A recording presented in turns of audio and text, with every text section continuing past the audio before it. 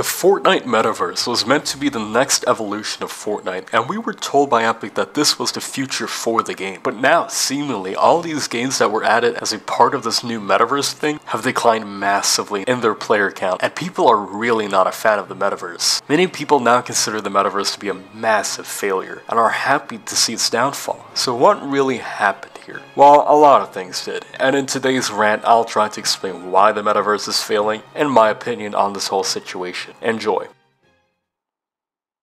So to truly understand where this Metaverse thing really started, we have to go back to Fortnite OG with the Big Bang live event. This live event was basically promised to be like the Eminem concert. We're gonna see a bunch of Eminem songs and it's gonna be cool, but it ended up being something very different. This whole live event was basically just a trailer for the new Metaverse. We saw like a Fortnite, Rocket Racing, and Fortnite Festival. And it was basically to give us a taste of what the next chapter will involve with this whole Metaverse and to see how these games would truly work. And I'll be honest, this live event was not that great because it was more like a trailer than an actual event, but many people did like it. Got really excited for Chapter 5 because of this live event, and I can tell you there's massive hype behind this chapter, and I think many people were just really excited to see the Metaverse, and no one was really negative about it. Like having these massive game modes inside of the game that are free sounded amazing, and I'll tell you, when they actually came out, at first they kind of were amazing, and I think people really did like them. And to start off, we got Fortnite Festival. And if you know Rock Band and Guitar Hero, this is basically that. I think it's actually developed by one of those studios that made those games, so it's actually kind of cool. It's like a rhythm game. You tap the keyboard on the right time, on the right notes while listening to certain songs. And what's unique is that you can have your funny Fortnite skins in there, like Slurp Chicken, for example. And I thought this was really cool in the beginning. I thought it was really fun and something that definitely added to the whole experience of Fortnite. But this game mode did not really maintain the player count for very long at all, as it now has around 10k players daily, whereas before the peak was 800k, so it's quite a big fall. But it's normal that a game mode loses a lot of players, like that is completely expected, but by this much is kind of insane. But I feel like this is because of a couple reasons. Number one being, you have to spend an insane amount of money to keep up with all these new jam tracks. There's about like 200 of them costing 500 V-Bucks each, and you probably have to spend over 100k V-Bucks to get all the jam tracks. And number two, there's so many cosmetics here, like guitars, mic stands, and drum kits, and they also cost a lot of V-Bucks too. So if you really wanted everything here, you'd probably spend like thousands of dollars, which is kind of insane. And this is just too much for a casual player to handle, and you'd have to spend a lot of money to just keep up a few tracks that you might want to play. And I feel like this game mode can get pretty repetitive too. You don't really have many stages to choose from, and it does get kind of boring. But what they did add was this battle game mode where you could fight each other while playing these songs, and that was really cool, and I think that was a nice addition, but that didn't seem to help the player count whatsoever, really. And it's quite sad because they put a lot of work into it, it seems. They have a bunch of artists like The Weeknd or Billie Eilish coming in Fortnite Festival, and these are really popular names, so they're putting quite a bit of money into this, and it's sad that it's not doing that well. And the same can definitely be said for Rocket Racing. And most of the time, Rocket Racing is even getting less players than Fortnite Festival, normally being less than 10k every day. And it's not really hard to see why. Rocket Racing is basically just like an arcade racing game with a bunch of Rocket League mechanics like boost or jumping with the car, and it's quite cool. I like the concept a lot, and I think it was pretty fun in the first couple of weeks when I did play it, because I'm a really big fan of racing games. So this really seemed to be a game for me. But the problem here is that it's just not enough content in it. Like, there's not many maps, there's no other styles of game mode apart from like ranked and doing different timed runs so you can improve your speed. It's all the same. There's no other style of gameplay. It's just you racing on track all the time, and that does get problematic because it is very repetitive. Not to mention that the skill ceiling here is pretty high. I've seen some of the Unreal Rank gameplay here, and it's kind of insane, and I would not be able to keep up, let's just say that. And it seems like they have kind of given up on it too. Like, there's rarely any updates, there's no posts about it really, and I'm pretty sure they cancelled the seasons for Rocket Racing, which is insane. It kind of shows that it's not doing very well at all. And it's pretty bad because they actually took the Rocket League developers themselves to develop this, and as a result Rocket League got horrible updates too, so this is not very good for anyone. And I'll be honest, if I really wanted to play a casual cartoony racing mode,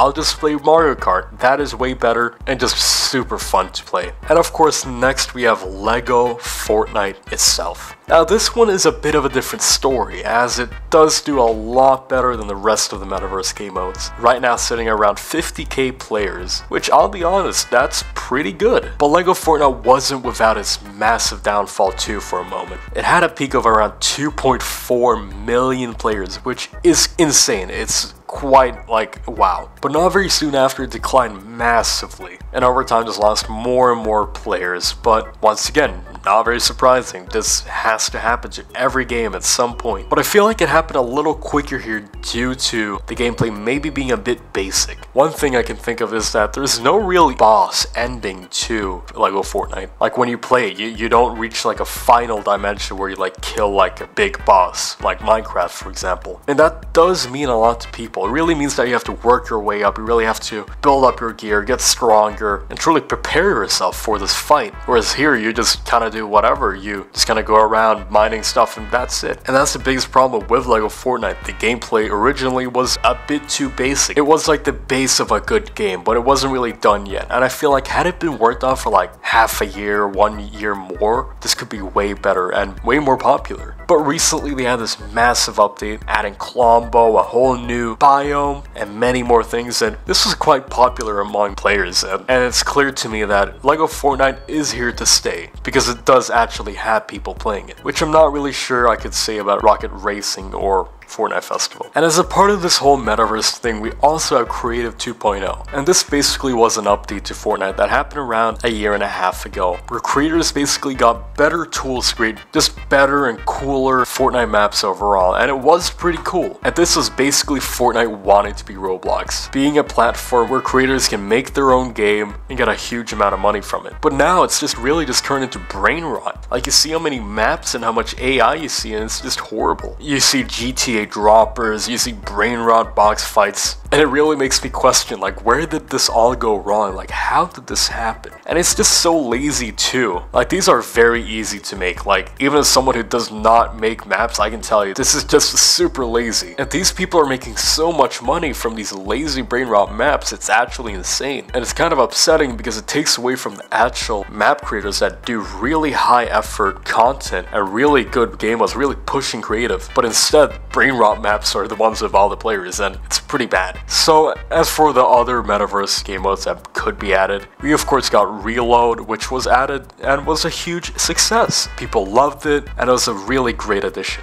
And I think this could be counted as part of the Metaverse game mode because seemingly it's not an LTM, it's here to stay, which is really sick. And due to its success, I can't really tell whether they will continue making these style of game modes or if they'll just abandon them completely, because Reload is set to have a lot of updates coming quite soon, possibly a whole new map getting added. And it's clear to me that Reload will be here for quite a while. So it's really hard to say whether they are gonna risk creating more game modes, because keep in mind, it costs a lot of money. Like, it's a really big risk for them. But it's hard to say for sure. Maybe they will keep it up or maybe not. So what really happened here? Why is the Metaverse failing? Well, it's kind of hard to say at times, but a lot of it is due to the lack of updates within these game modes, or just content that is very repetitive gameplay, too much greediness. It's a lot of things. And it could just be that people are just not a fan of the Metaverse at all. I know for a fact I'm not, and in a way it's kind of unfortunate that they spend this much time and money in these game modes just for them to have 10k players. Literal brain rot maps have more players. But I'll be honest, they'll probably keep going with the Metaverse game modes. Like, they have the money to risk it all. I don't think it really matters to them that they're not getting that many players. But we'll just have to see in the future. Maybe Chapter 6 will be even more Metaverse game modes. Who knows? But yeah, that's it. Sorry for my little rant. I just wanted to talk about the Metaverse. And subscribe as always, like the video, and see you next time.